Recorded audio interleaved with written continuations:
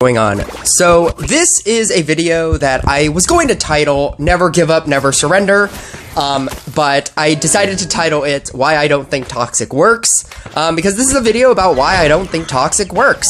Whenever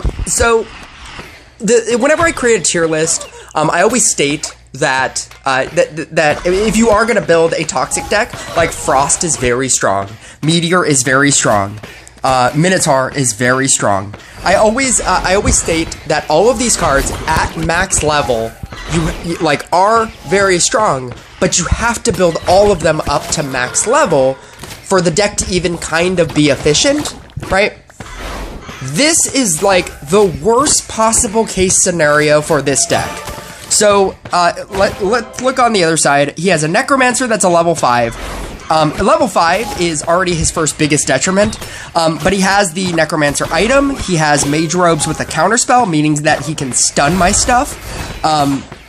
He's using Sturdy Staff so that he obtains more mana. His Minotaur obviously does Ancient Rampage, so he stuns 3 units every time he comes in. He has Max Frost with Icy Breath, the Ice Walk, which is happening right now. It destroys all of your trappers. He has Frost King. He has, the Frost King talent, which stuns it stuns one thing, and then at rank 3, it stuns another thing, and then at rank 6, it stuns a third thing. He has Summoner on Curse of the Spirit, so every so often my mana cost is to summon in is higher.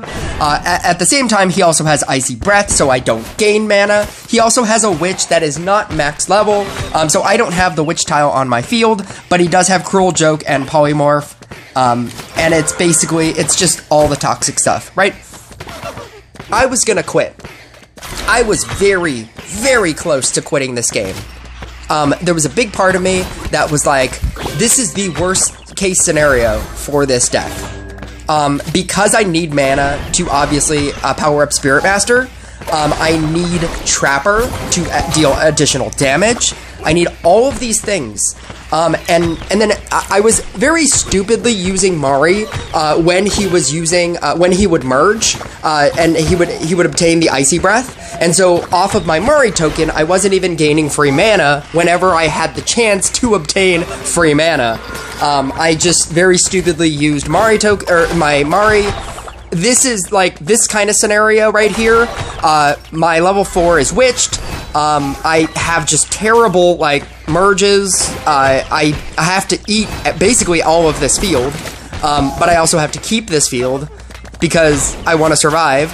Basically everything on my field, like the 2 damage-dealing Spirit Masters are now Witched. I'm gonna get Puppeteered. There is no part of me that has the ability to set up. So you're asking yourself, why do I think Toxic isn't that great? If I said all of this, and I win this, spoiler alert, I win this game.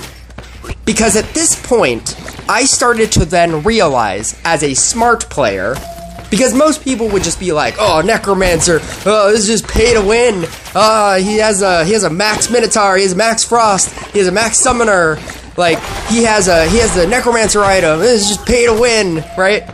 Most people would think like that. Most people would think, well, I'm clearly not gonna beat this deck. I cannot create a setup. I can't get anything going, right? I realized around this moment that Minotaur doesn't do a lot of damage, and with at least 500 mana, I can, if I Spirit Mastered my entire field, and just kept, one Chemist, maybe a Knight Statue. I was using Sharpened Spear, which is kind of wacky. I just wanted to try it. And I thought that if I could just keep the one, Sharpened Spear and fill the board with Spirit Masters, where at 500 mana, I could just re-cleanse everything, with a 50% chance. It's one of the reasons why people use Spirit Master. 50% chance to cleanse negative effects with a mana investment of 500 or more. If I literally just filled my field with just Spirit Masters and just kept scrappering with no trappers, just a Chemist and a Knight Statue, could I win? The answer is yes. Because Minotaur can't do infinite damage. If it can't kill you early on in the game, the longer the game goes, it doesn't have a strategy. Like, Frost is not adding damage to the Minotaur. Summoner is kind of technically adding damage to the Minotaur, which is not adding damage to the Minotaur, and Harley Quinn certainly isn't adding damage to the Minotaur. And this is obviously because he doesn't have a higher level Necromancer, but that's also my second point. My second point is he has a max Minotaur, max Frost, max Summoner, and I'm still here telling you, he probably needs a max Witch in order for the Witch effect to be better, because when he witched my two monsters on the field that were dealing damage, and he still isn't winning that round, he still didn't kill me in that wave. The fact that I was still able to deal enough damage to survive, and then continue, and then cleanse, and then, you know, like, recover, is crazy. The fact that he's using the Ice Walk ability so that I have to disregard all of my trappers, because all of my traps are always going to be just instantly refreshed. But the fact that he doesn't have a max Witch, the fact that he doesn't have a higher level Necromancer, these are all detriments to this deck. And if you have a lesser Minotaur, if you have a lesser Frost, if you don't have the Frost King ability, if you don't have the Minotaur at max, which is your main damage dealer, if you don't have all of these things maxed, it's not a good deck. And even at the max levels that he has, it still doesn't beat me. And I feel like, of all the decks to beat, this is probably the deck that you beat.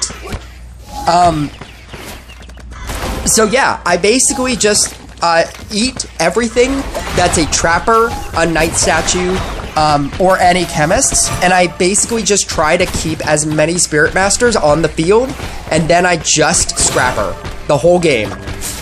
And then anything above 500, a 500 mana investment into my Spirit Master, I can free cleanse my entire board. Just at will. And so even though all of these are getting locked on the outside, I have enough on the inside to keep me alive, and then I can basically nuke down bosses. I can't tell you, like, how quickly I thought to quit this game. And I just stayed in it, and eventually I win.